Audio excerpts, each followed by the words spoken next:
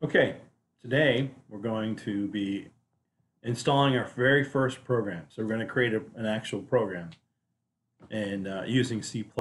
So the course that I've actually used to do this, talked about it before, it's the Beginner C++ Programming from Beginner to Beyond. That's the program I'm using to learn C++. I recommend you use it as well or get it as well. So we're going to head over to CodeLight, and then we're going to do some code. So the program we're going to run is a program that calculates square footage. Basically, you're inputting data, say like 10 times 50, and that's going to put 500 is what our square foot is going to be. So that's the program we're going to build. Like I said, we're going to start off, we're in CodeLight. So we're going to enter in CodeLight. We're going to first go, we're going to do a hash and then include. We're going to type that in. Then we're going to do greater than sign, and we're going to type in IO stream. Okay. And a little. Let me actually just paste the code in and then talk about it. So if you're on my site, GaryMcNeilIT.com, you're going to click on GitHub. Scroll down a little bit, you'll see a link to my GitHub site. The repository is called C++. Scroll down a little bit. It's the calculate square foot is the program we're going to run. We're just going to copy and paste this and make it easy. Easy button, please. Easy button initiated. Let me explain a couple things with this. First, you have the include IO stream. Then you have the using namespace standard. And you have you're going to initialize the program. So essentially, every hearing here that I have highlighted here, that's the program itself. This is the initialize, and this is the program. And this is the return 0 if it's good.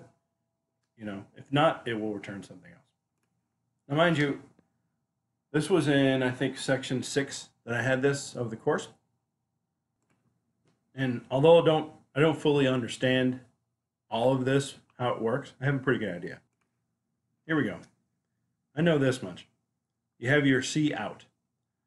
So the C out, I always use when I know what the way the thing goes, this way or that way.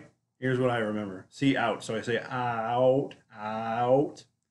And that's how I know it's the / that way. Or I'm sorry, the greater than symbol going basically from left to right. That's how I know it's C out. So that means, hey, I'm going to first display this. And then you got to initialize the room width, which is like, hey, that's a variable. I'm going to input some data there. Then you have your CIN, which is you're actually going to type something in here, is what it's talking about. Hey, type something in because I've initialized it. Again,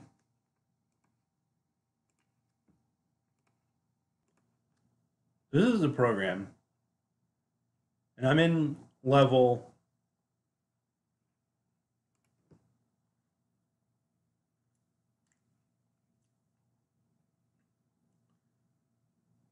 So this is one of the programs that we're learning in section 6. So this is everything you see here is the instructor teaches you. He taught me anyway. And although I don't understand completely all of it, I just want to let everybody know how fun it was to create it. I mean, I actually get to input data. So when I just compile this, so you have this program here, right? And then you right click on it and you compile. Compile, imagine a bunch of leaves. This is not really a good analogy, but I'll just tell you what my analogy is, how I remember it. A bunch of leaves you put together, and you're compiling them, almost like you're compacting them. That's how I view it. Obviously, I have some errors here, so I have to fix those. And what is wrong with my program here? So when I tried to compile it, I got some errors. One of the errors was 7, 45. Error missing terminating character. 45. And you see that it has this symbol right here. So it just means I need to put that in like that. That should work. What's the other one? Number 7, 9. Oh, 9, yeah, declared. Please, right. What's the number 9? Okay, what am I missing there? Oh, room length. So it's spelled wrong, actually. Length. So that should take care of that. And finally, because that was wrong, this will be wrong. So I'll recompile this.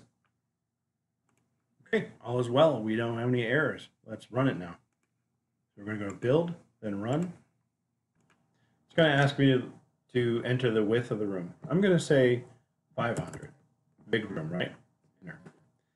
What's the length of the room? I'm going to say 200. Okay.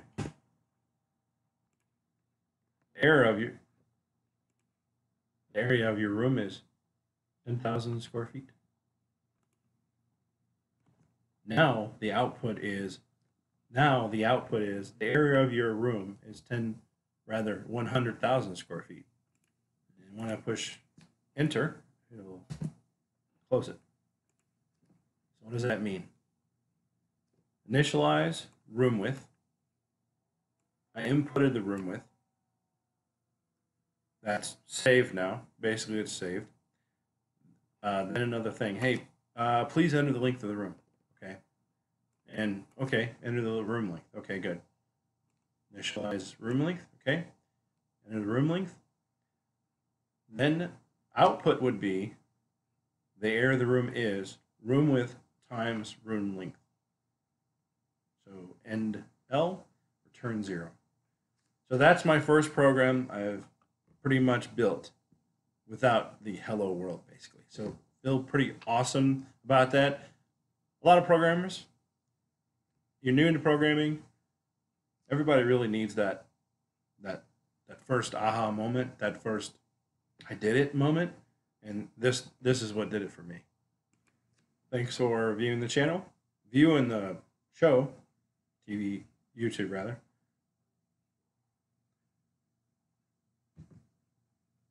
Thanks for watching this video. Please subscribe somewhere, down here, down there, up here, up there, to the channel.